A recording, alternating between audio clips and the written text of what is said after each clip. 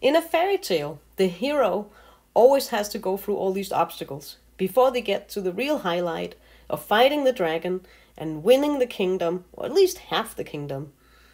And now we're at the similar stage. Part 1 of lecture 2 was to go through all the obstacles so we could get to the cave where the dragon lives.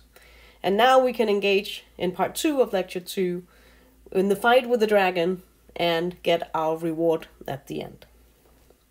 So hold on tight. Here comes part 2 of lecture 2, the applications of the 4D spin-helicity formalism for massless particles. Let's start with free particle amplitudes. Now in lecture 1, we saw that the Mandelstam variables always vanish at 3 point due to free particle kinematics. For example, S12 was P1 plus P2 squared, but by momentum conservation, this is P3 squared, which on shell is 0 for a massless particle. But now we learned that S12 is also angle bracket 12 times square bracket 12. And if this has to vanish, that must mean that either angle 12 is 0 or square spinner 12 is 0. That leaves the opportunity for one of them to be non-zero. And that's how we can build free particle amplitudes with spin. Now, let's suppose we're in the situation where angle spinner 12 is non-vanishing. Let's then combine angle 12 with square 23. Note here that we have an angle 2 and a square 2 together, so we can rewrite this using our angle square spinners as 1 P2 square contracted with square spinner 3. And just to get the indices completely clear, we have an A dot, B, B, all contracted.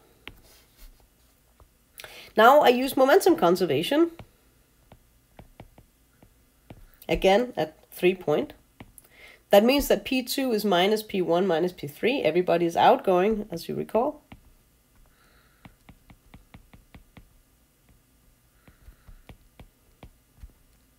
And now we arrive at another important point, which was that we had the massless Weil equation.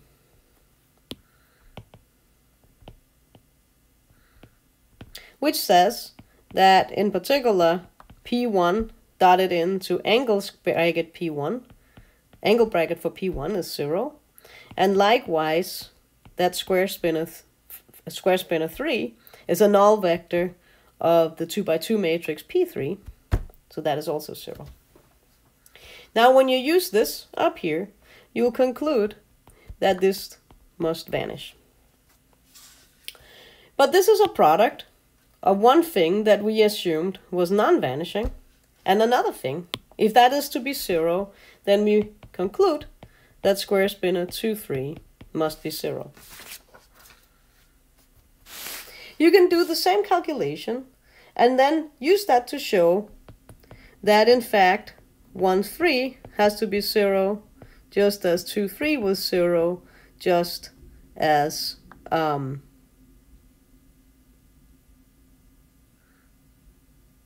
so that all these square brackets have to be 0, just as also 1, 2 has to be 0 square bracket. Excuse me for that.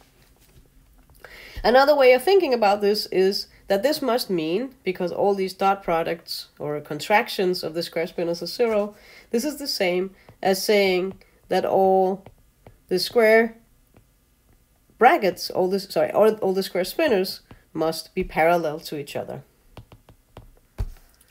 So we are in a situation where free particle kinematics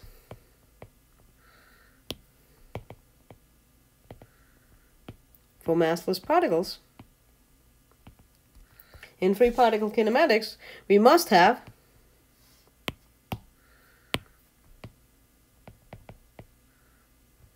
either that all the square brackets are parallel to each other,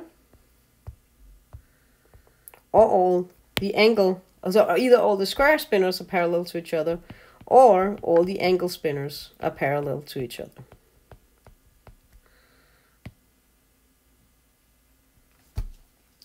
But whichever option it is, that leaves the opportunity for the other set of either angles or square brackets to be non-vanishing. So let's now suppose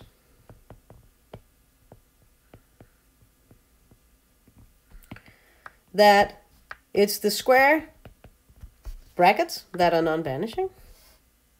And in turn, that turns out that that's the correct option for the situation where the sum of the helicities of the free particles is positive, or at least non-negative.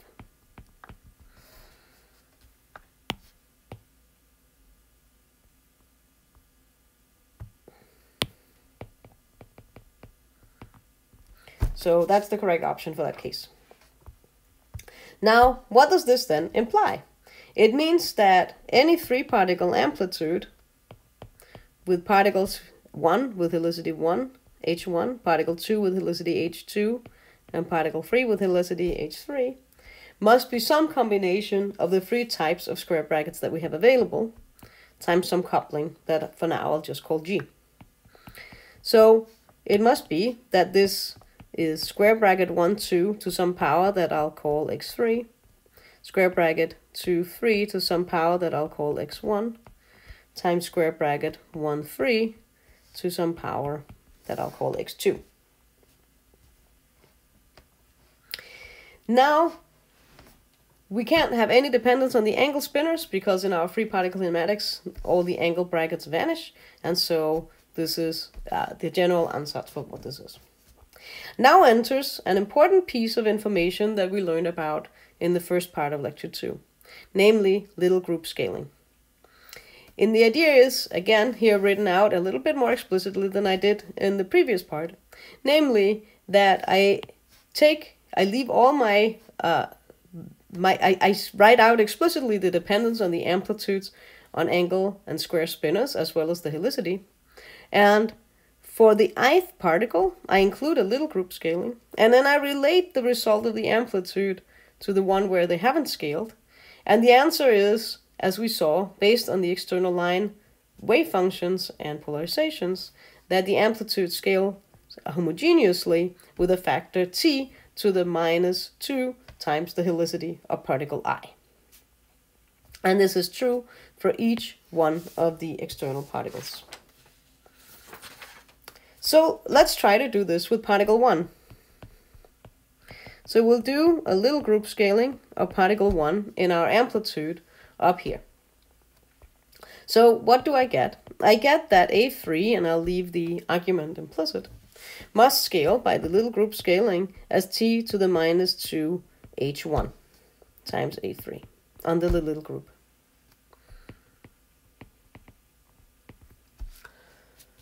But on the other hand, I can also look explicitly at this expression here and use that the square spinners all for line 1 all scale with t to the minus 1. And so I have 1 here and I have 1 there, and so I can immediately see that it must also be true that A3 scales as t to the minus x3 minus x2. And for both these statements to be true, it then must be that 2 times h1 is equal to x2 plus x3. If I likewise do little group scaling for P2, one at a time, I'll end up with two similar equations, namely that 2, and let me write them maybe separately down here, namely I'll see that 2h2 is equal to x1 plus x3, and 2h3 is equal to x1 plus x2. And if I combine these three equations for three unknowns, x1, x2, and x3, in terms of the helicities, I can easily solve these linear equations, and that will imply that x1 is equal to h2 plus h3 minus h1, x2 is x1 plus x3 minus x2, sorry, h2, x3 is h1 plus h2 minus h3. And now this gives a very important result, namely that for massless particles, the free particle amplitudes are uniquely fixed in terms of their kinematics by their helicities up to an overall scaling, which is just the coupling. So let's write this down. The free particle on shell amplitudes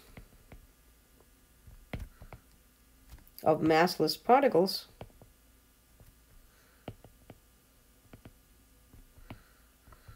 are uniquely fixed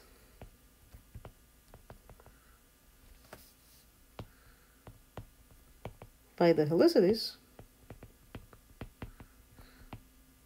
up to an overall constant.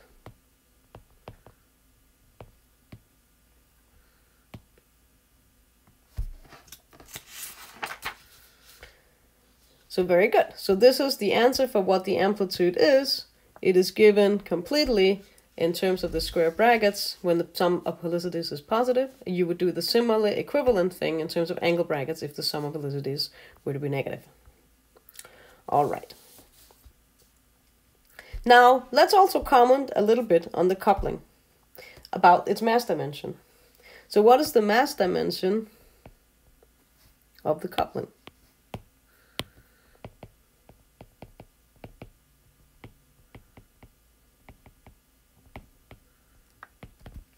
Well, let's take a look. We know for a free particle amplitude,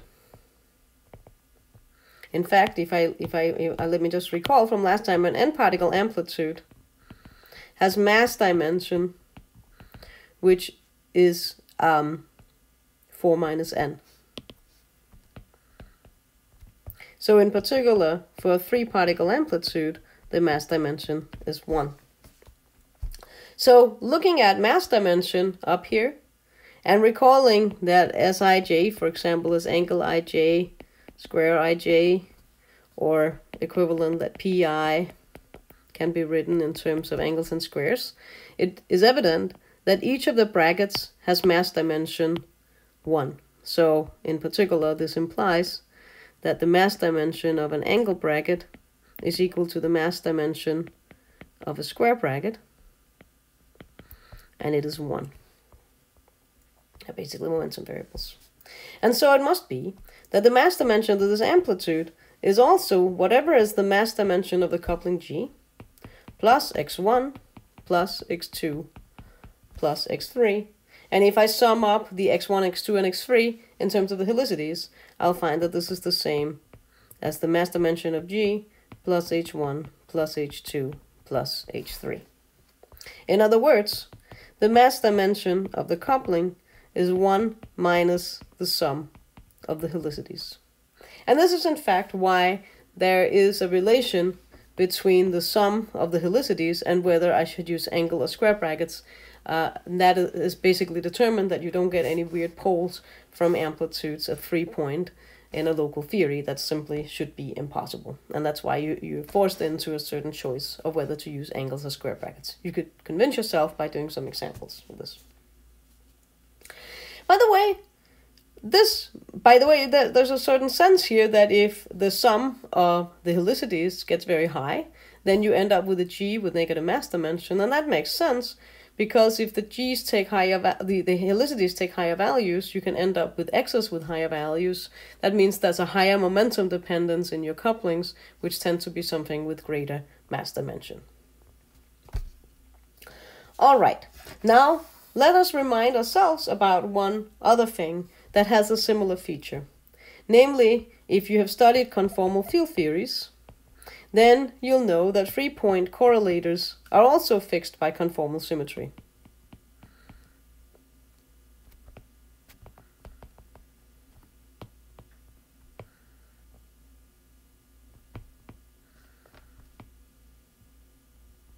And they're fixed up to an overall constant.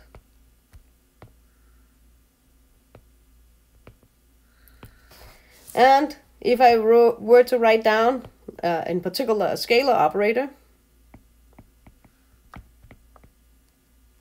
a scalar correlator, meaning that I have three scalar operators. Let them call me O1, which has some conformal dimension delta 1 at position Y1. Another operator with conformal dimension delta 2 at position Y2, and another scalar operator at position Y3 with conformal dimension delta 3. The free correlator is fixed up to an overall constant that I'll call C123, which is really an OPI coefficient, and it is determined as the difference between positions 1 and 2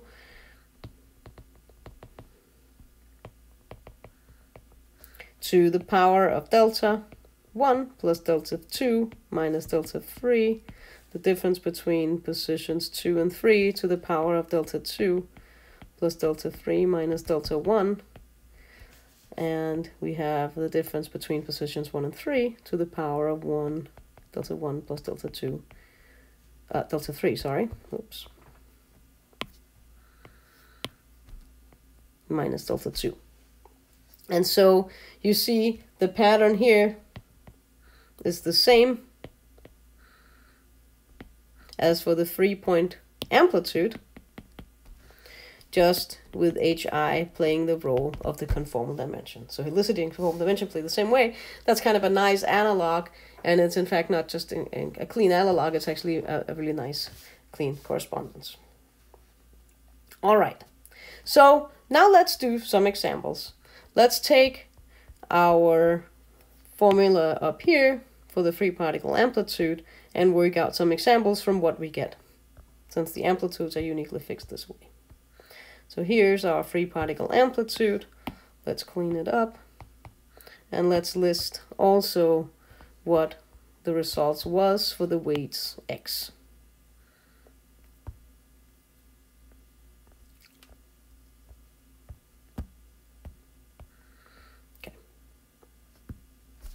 So that's what we got, and let's now do examples with this. Let's take an example where we have all scalars. So h1 equals h2 equals h3 equals 0, and all scalar amplitude, we see that all the powers x have to be 0.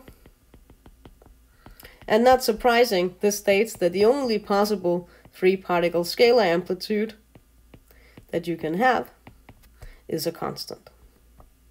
And indeed, that was exactly what we argued when we studied scalar theories, that a free particle amplitude can only be a constant because the only other thing it could depend on would be Mandelstam's, but all the Mandelstam's vanish in free particle kinematics. All right, easy peasy. Example number 2. Let's consider fermions. So let's particle 1 and particle 2 be positive helicity fermions, and particle 3 be a scalar. You can go ahead and plug this into our formula here, and you will see that there's only one coefficient that is non-vanishing, and that is the one that gives you that this amplitude is square bracket 1, 2 to the first power. This has mass dimension 1 for the kinematic part, and that in particular implies that G is dimensionless. And that is exactly what we end up having for Yukawa coupling. And indeed, a Yukawa coupling was precisely the thing that had this amplitude, as we saw previously in our examples in part 1 of lecture 2. All right, example number 3. Let's now deal with vectors. So here, let's write particles 1 and particle 2 as vectors with positive helicity, and I'll choose particle 3 to have negative helicity, 1. Go ahead, plug these numbers in, compute x1, x2, x3, and you'll find that there's a clean answer. It says that G is G times 1, 2 cubed divided by square bracket 2, 3 times square bracket 3, 1. This combines to have mass dimension 1, which tells us that G has mass dimension 0, it's dimensionless, and of course this is exactly what you would expect it to be for Yang-Mills theory.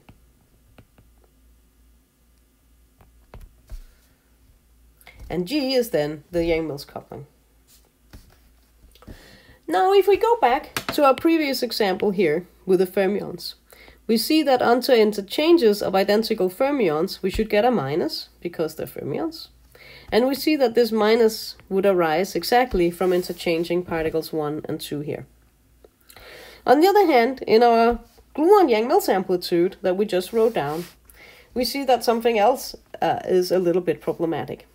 I have two identical bosons. Interchanging them should give a plus sign. But when I go here on the other side and I interchange 1 and 2, I get a minus. That looks very problematic. What are we missing? Well, we're missing that there is another structure associated with gluons, namely that they carry a color index. So gluons must therefore have another label. They must have a label that is associated with the fact that there's a non-abelian group. And in order for this to work, and it has to work for all helicity assignments, this must be a fully antisymmetric structure that enters in the free particle labels 1, 2, and 3. And so what it must be is that the amplitude that we wrote down is not quite right without including such a color label. We must, when I write it out here again, then we must include an F1, an antisymmetric structure constant, something that is an antisymmetric symbol, and then I'll give likewise my particles this type of label. So now this one is both symmetric. This part will give me a minus sign when I exchange 1 and 2, but this will also give me a minus sign when I exchange 1 and 2. And together that combines to give the correct Bose statistics. So what is the thing that sits out here in front? This thing is really what we call the color-ordered amplitude, or partial amplitude. And A3, 1 plus 2 plus 3 minus equals G square bracket 1, 2 cubed divided by 2, 3 times 3, 1 is in fact what we'll call a color-ordered amplitude or color-stripped amplitude, meaning that I have stripped off the color trace or the color factors F, A, B, C's. And here I use the square brackets to denote the color ordering. So we have learned from this very basic analysis a very important point, that interacting spin 1 particles require a non-abelian structure. So in particular, spin 1, 3-point interactions require a non-abelian color structure.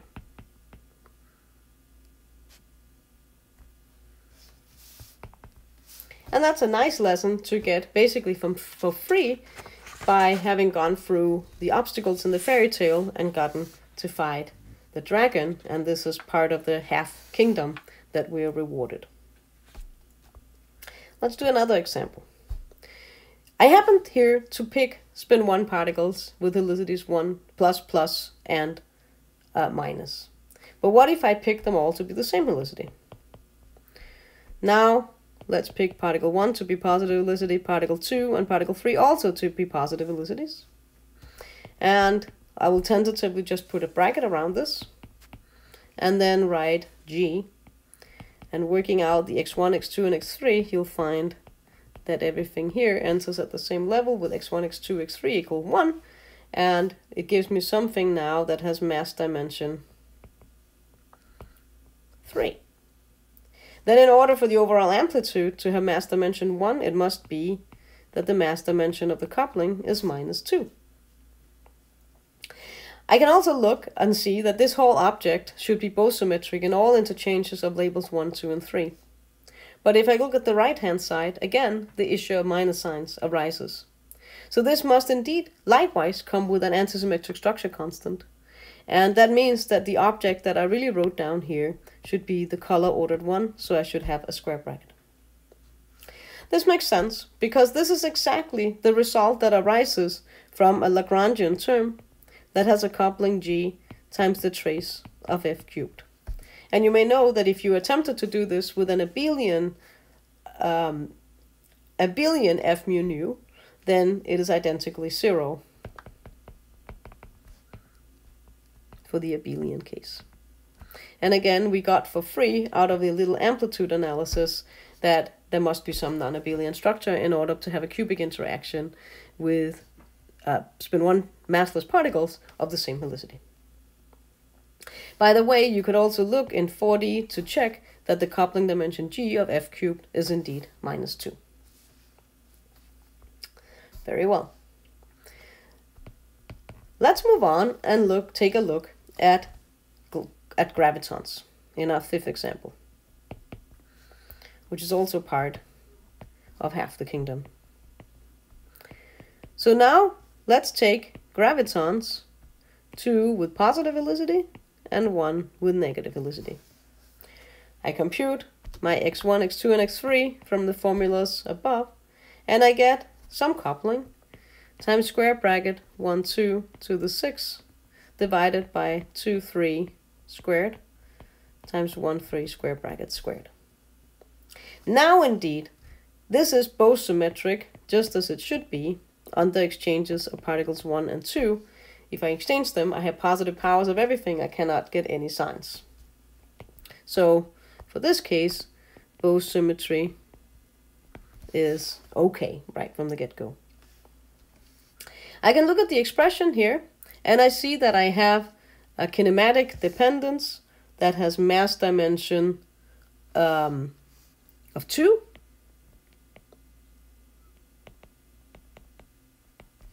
And so that requires my kappa to have negative mass dimension 1. And that's indeed the coupling that you get in general relativity, as it should be.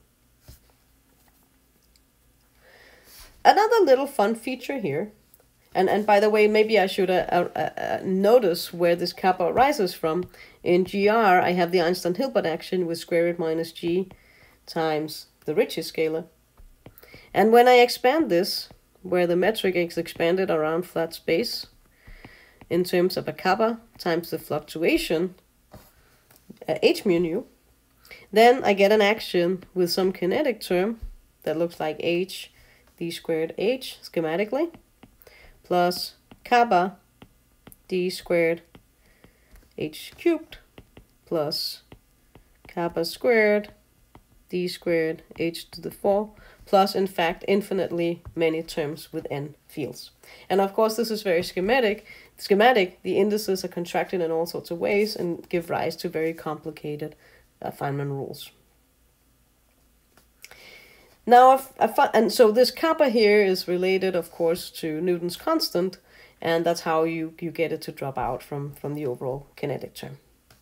All right, so one of the fun things that we notice here is that M3 is the expression that we get for M3 here. Let me not write the expressions explicitly, is in fact indeed up to the overall constants, the amplitude of our, actually I will write it out just to make clear what it is that I'm saying. If I take my gravitational amplitude here for free gravitons, I will notice that up to overall factors, this is exactly the same as the Yang-Mills amplitudes squared that we found above, the color ordered Yang-Mills amplitude squared. And this is a pre-sign, so to speak, of what we'll learn about in lecture 4, namely the double copy. That gravity 3 amplitudes are Yang-Mills amplitudes squared in a certain sense.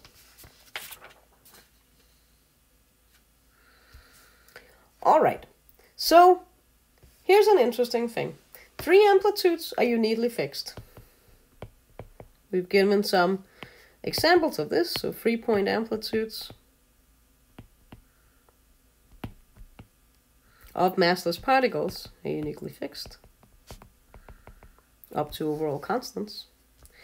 But then we also learned in lecture 1 that n-particle amplitudes factorize into lower point amplitudes.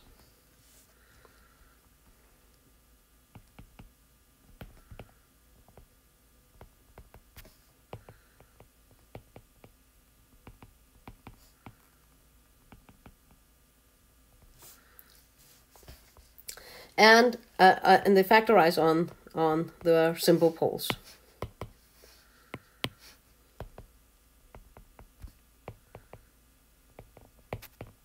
And of course, they're only allowed at 3 level to have simple poles. So you might look at these two facts and ask, question mark, if it is possible that this implies that 3-point amplitudes determine all n.3 amplitudes.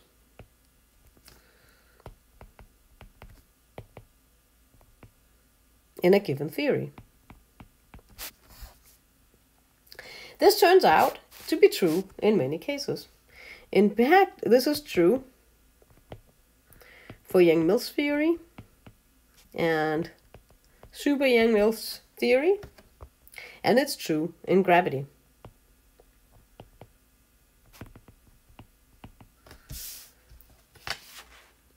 Now, one way to see this is, for example, through these BCFW recursion relations that I mentioned briefly in lecture 1, and that you can learn more about in the literature if you're interested. So I want to end this lecture by making some comments about whether we should be surprised about this. Is this surprising? Well, let's consider Yang-Mills theory. The Yang-Mills Lagrangian takes the form of trace f squared, and recall that f mu nu in the non-abelian theory is the usual field strength plus a term which is the commutator of these matrix valued fields. That means that when we expand out the Yang-Mills Lagrangian, if we write it out, you get one term, which is the kinetic term. This is what gives you the propagator. We get a cubic interaction, which is responsible for the 3-particle amplitude. And then from the commutator squared, you also end up with a 4-point vertex. These 3-point amplitudes will give you helicity constructions of plus plus minus and minus minus plus. We saw that same helicity setups will necessarily correspond to f cubed type of operators.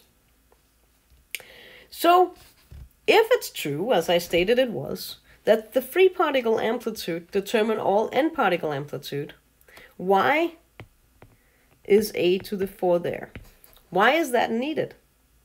Well, it's needed, as you know well, to ensure gauge invariance in the off-shell Lagrangian.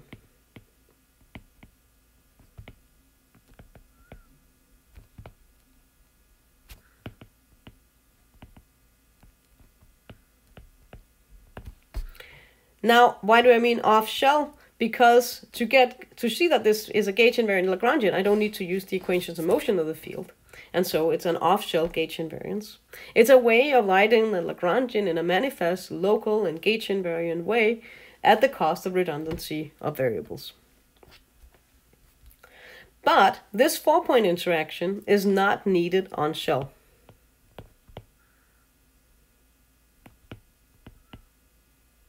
And we can infer that this is the case because the 3-particle interactions determine everything.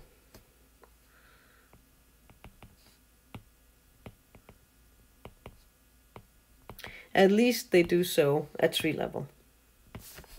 And sort of that's an interesting point, that if you were to try to construct the theory with just a cubic interaction at the level of amplitudes, you will, by word identities that you may be familiar from Peskin and Schroeder, find out that one should take a leg off shell and then try to ensure gauge invariance through the standard gauge theory water identities, that you will be required to have that quartic coupling.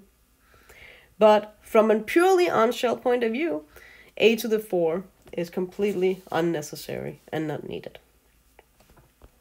So what do the n-particle Yang-Mills amplitudes look like?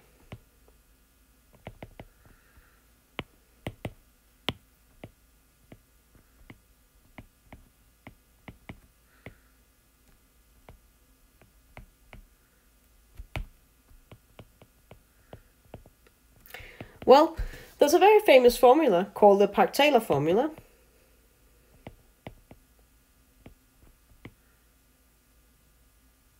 That gives the so-called maximal helicity violating amplitude. It's called MHV, a sort of silly historical name. Maximally helicity violating amplitude. And all what that means is that there are exactly 2 negative, and this again in all particles being outgoing, all 2 negative helicity gluons, and n minus 2 positive helicity gluons. And so as a color-ordered amplitude, what this looks like is the following. And that is what the Park-Taylor formula is. It says that if particles 1, 2, etc. are positive helicity up to particle I, which I take to be negative helicity, and then all particles else are going to be, all particles are positive except particles I and J who have negative helicity. And this is color ordered, so the color trace is removed. We'll talk more about how this works in lecture 4. This is then with I and J as the distinguished negative helicity external particles. This gives me angle ij to the 4th, and then a cyclic product of all the other angle brackets in for the all gluons available, including the negative helicity one. And this is then a cyclic product, as you can see in the denominator. This has to do with the fact that this is multiplied by a single trace of generators. All right, now one thing you could check easily here is that the little group scaling is indeed working out, if you wanted to. And what is remarkable about this formula is if you were to calculate this amplitude at, say, 7 points with Feynman diagrams, you'll need 154 diagrams.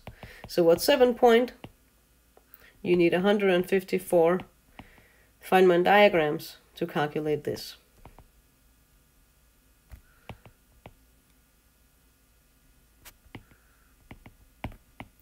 But in contrast,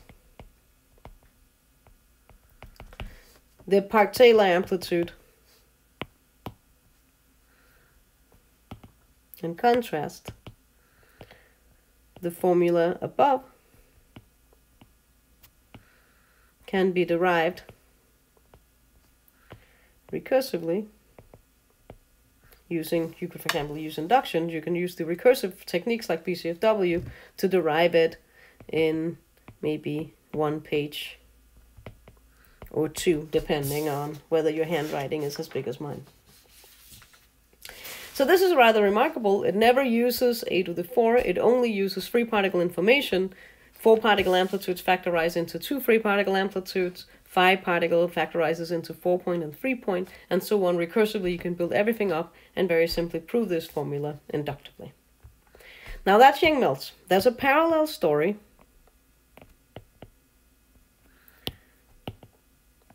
in general relativity. And as I said before, general relativity is a you can calculate amplitudes perturbatively in GR. Where did it go? Here. And it involves expanding your metric around flat space. And that then generates infinitely many interaction terms. And of course, this is pretty bad. So what comes out of this expansion is that the free particle interactions determine the free particle amplitudes. And those amplitudes will have helicities plus plus minus or minus minus plus in parallel to the Yang-Mills case, but now for gravitons. Now these free particle interactions through BCFW or other recursive techniques fix all endpoint amplitudes at tree level. And that means, again, that all this other junk that sits in the expansion of the action is only really needed to ensure the off-shell diffeomorphism invariance of the action. If I were to calculate a 4-particle amplitude using the Feynman rules in a standard de Donda type gauge, my propagator has 4 terms. My cubic interaction is about half a page or so, and the single S-channel diagram is about a page of LaTeX. Then you have those 4 diagrams, including that of the 4-point interaction, to add up. So 4 pages, say, of LaTeX, and it all simplifies to something extremely simple, as it turns out. Now, the tree level somehow encodes the classical physics. And given that all the tree-level amplitudes can be fixed using just the cubic interaction, you might suspect that there's a way of also solving equations of motion perturbatively around flat space using just that as your input. And so a standard thing to say is that this information should then, this simple free particle amplitudes that's fixed by just simple spinor helicity and dimensional analysis is enough in principle to get the Schwarzschild solution. Of course, there's a lot more that you'd have to do to actually get there, but in principle, there are statements such as this.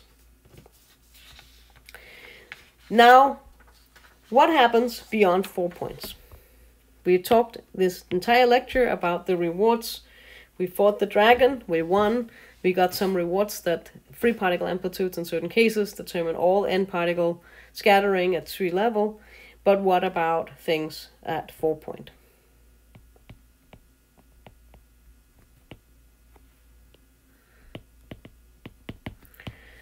At 3 points, everything was very simple, but what about at endpoint? For example, if I have a local operator, such as, for example, an f to the 4 with an abelian field strength f. So this would be, of course, a 4-point operator. So in general, an endpoint amplitude that comes out as a matrix element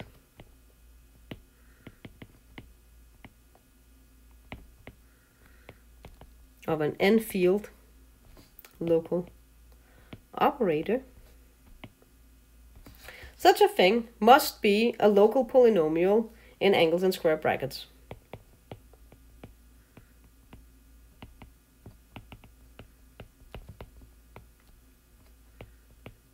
And this is in parallel to our scalar story, where things had to be polynomial. Matrix elements of scalar operators had to be polynomial. And scalar operators, I mean operators constructed of scalar fields only, must be polynomials in the Mandelstams. But here, including fields associated with spin, we must have polynomials in angles and square brackets of some degree that is determined by the dimension of the operator. The variables are subject to momentum conservation, which says, in spinor helicity language, that the sum from 1 to k, sum from 1 to n, for an n-particle amplitude associated with an n-field local operator must add up to 0. This, of course, here simply being pk. And then they're also subject to what is known as the Schouten identity, which is a fancy name for the very simple property that given that I have 2 component spinors, as some of them, if I take any kind of if I take any 3 2-component spinors, they must be linearly dependent, and that can amount to a statement of the following form. Namely, that this sum of cyclically rearranged labels I, j, and k must vanish, and similarly for the square brackets.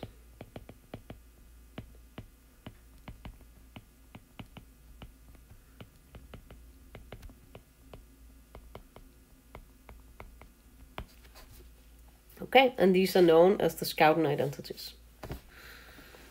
So let me just give you one example, and that has to do with nonlinear electrodynamics. So nonlinear electrodynamics is some theory with an abelian F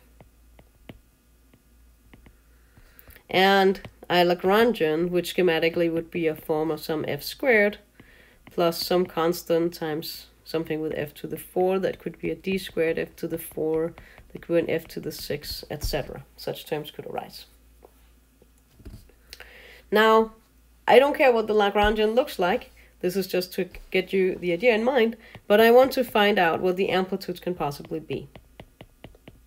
So suppose I look at photons here, with 2 with positive velocity, 2 with negative velocity. What could possibly arise from an operator of the form f to the 4?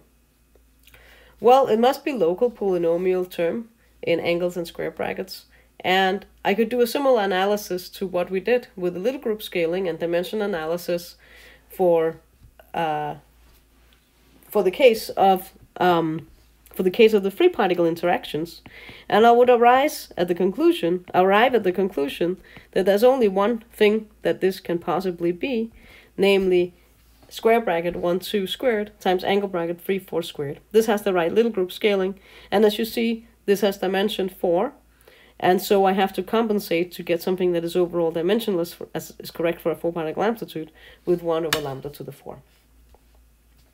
What about other helicity arrangements?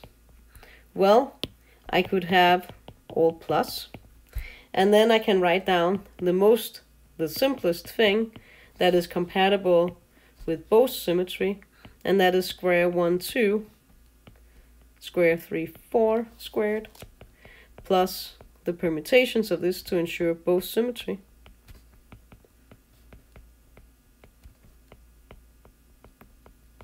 And so on. And that's the only thing it can possibly be. Finally, what about having 3 positive and 1 negative? Well, there's no possible way with the right little group scaling and everything else that I could write down something at this order that has the right little group scaling and is Lorentz invariant. There's no way to contract the indices, so this must be 0. So what does this say? It says that there are 2 independent matrix elements that correspond to f to the 4. But going back to the Lagrangian, that is not so surprising, because what can f to the 4 really mean? F to the 4 is clearly schematic. It can mean f mu nu contracted with f mu nu, all of it squared. Or it could mean f mu nu, f nu lambda, f lambda kappa, f kappa mu. So basically something that is a cyclic contraction of the indices. Now it turns out that a particular linear combination of these 2 independent operators correspond precisely to the matrix element, which is of the MHV form, namely the plus plus minus. This is precisely associated with the linear combination of these 2, which is f mu nu squared minus 4 times f mu nu, f nu lambda, f lambda kappa, f kappa mu. And of course there's some other linear combination that gives the all plus.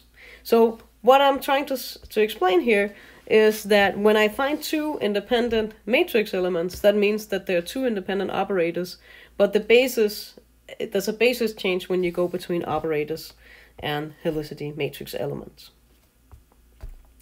As a fun little fact, there's the Born-Infeld action,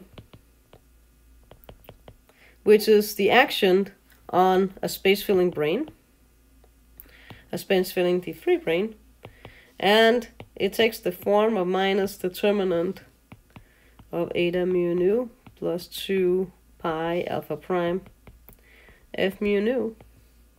And if you expand this out in small alpha prime, you find your usual, and here I'm going to be a little sloppy with the factors, but there's basically your usual kinetic terms plus a certain number times an f to the 4, which is exactly this combination that sits here.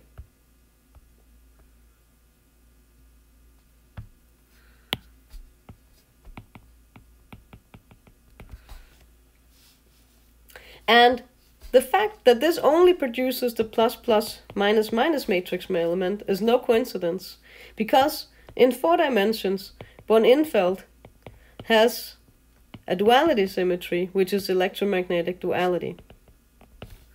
And how it manifests itself on the 3 amplitudes is exactly as a statement that amplitudes vanish unless they have the same number of positive and negative helicity states. So this is 0 unless n plus equals n minus, and that is the on-shell amplitude way of saying that von Infeld theory has electromagnetic duality. Okay, now I will end this lecture here and simply just mention that the spinor helicity formalism is widely used. There are many applications of spinor helicity. Not just for the purpose of using as input at 3 point where everything is fixed and then you can go to higher point, but also very importantly to fix the matrix element of high derivative operators.